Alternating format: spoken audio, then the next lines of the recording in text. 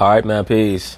So, brothers, this is going to be volume 1 in a new series that I'm starting called Never Fight Over a Woman. And maybe the series will be called Proverbs 23:27, Never Fight Over a Woman. Because I believe that it's Proverbs the 23rd chapter and round about the 27th verse where it states, a whore is a deep ditch and a strange woman is a narrow pit. What does that mean, brothers?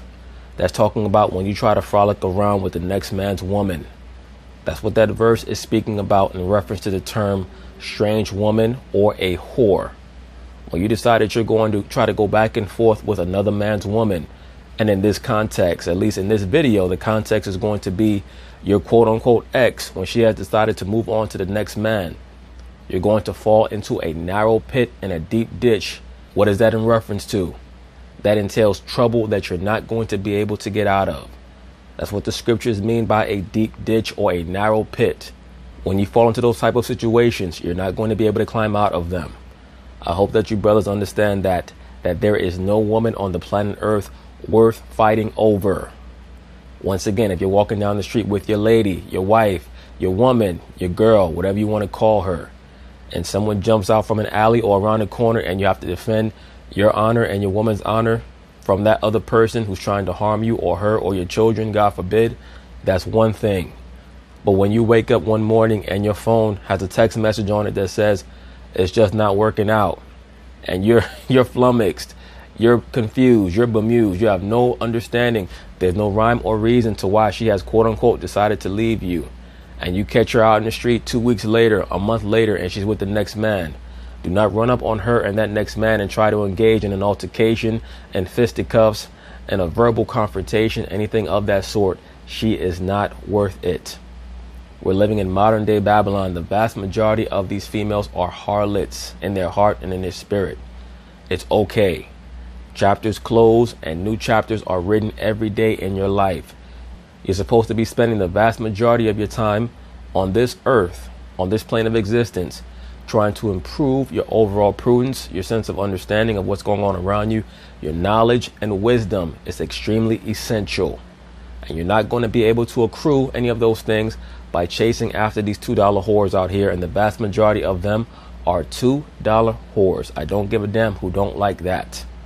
All right. It's very important that you brothers grasp that. And that's why I have these series like Black Man Protect Your Seed, because when you decide that you're going to ejaculate into these random women because they have a fat ass or big breasts, nice lips, tight coochie, whatever, those little carnal reasons that you decide to want to lock a chick down and she turns on you, it's not that she's turning on you, it's that she does not respect how you moved, whether it's consciously or subconsciously.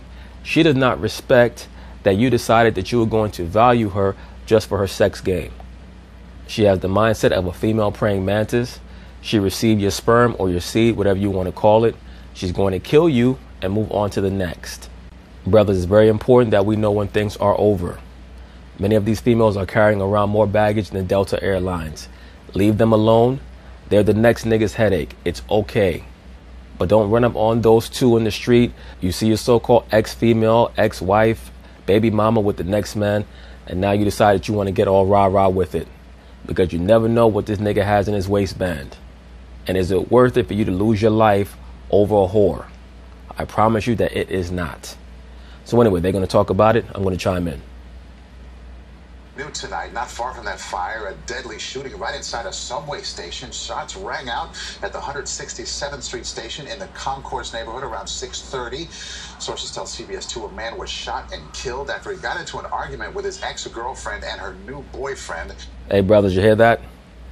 This dude ran into his quote-unquote ex-girlfriend and her quote-unquote new boyfriend, meaning new dick, meaning the dude that she was probably fucking around on him with when he was trying to figure out how come he couldn't get any ass. And she always had an excuse why she couldn't see him, and she was always trying to argue with him. He was at an impasse and trying to discern and decipher what was going on in her mind. Brothers, in the mind of the liberal woman, it's not that difficult to figure out what's going on. It's always about her. If you're ever at a point where you're like, what is going on within the head of my woman? I promise you, whatever it is all about her. The woman in general is a narcissist. She is a self-worshiper. She goes according to her whims. That's why you're not supposed to get caught up in their meanderings. Let her go if she decides that she wants to experiment in different ways with different people. But I promise you that for the most part, when they start to detach from you and they're no longer in the infatuation phase with you, they're trying to get infatuated with someone else. That's okay. You're supposed to be infatuated with the Most High. You're supposed to be infatuated with spiritual things that are going to raise your overall level of understanding, because you don't reach your fullness as a man in regards to your overall living situation, your mentality, your outlook on life until you're in your mid-30s. And that's very unfortunate, but that's an offshoot of growing up in this society where so many young men are not the beneficiaries or the recipients of real teachings in their childhood or in their adolescence, because they're being raised by women.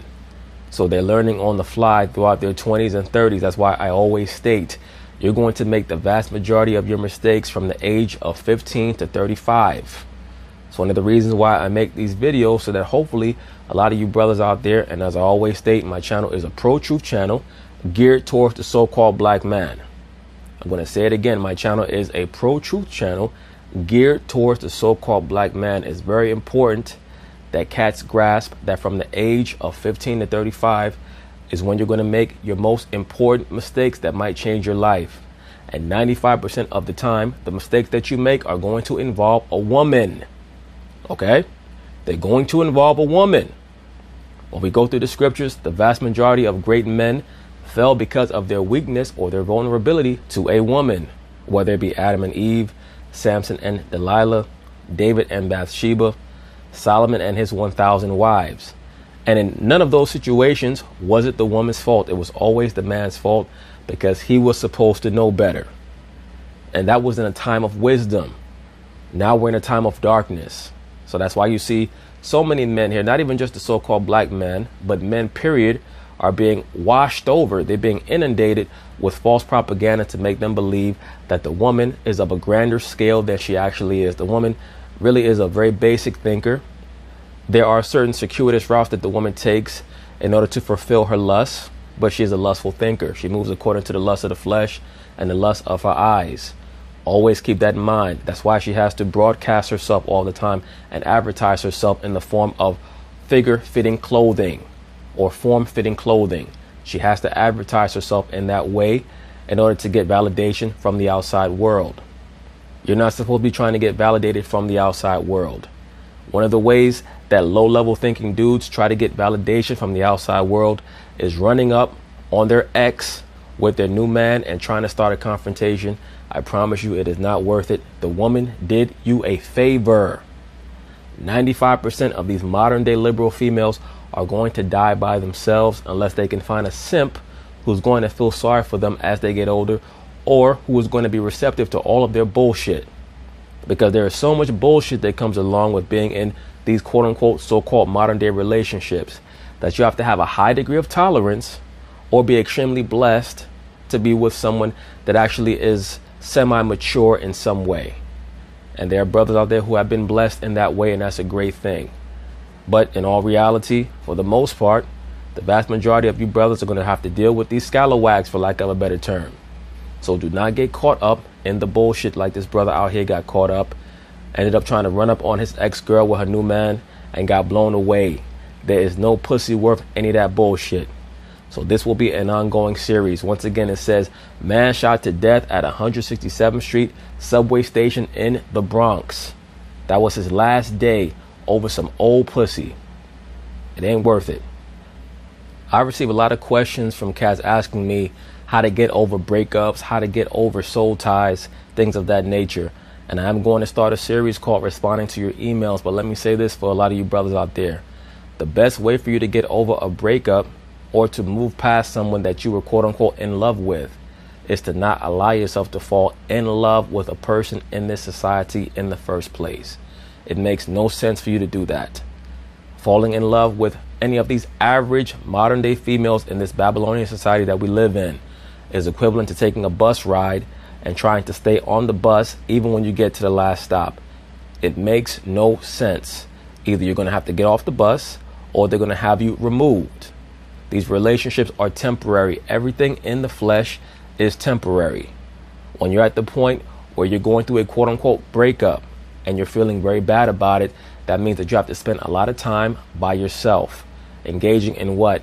Meditation, studying of the scriptures, praying to the Most High that you can reacclimate, recalibrate your mind in some way, shape, or form to something that is helpful, beneficial, constructive, as opposed to being destructive, harping on something that is in the past that is not going to come back.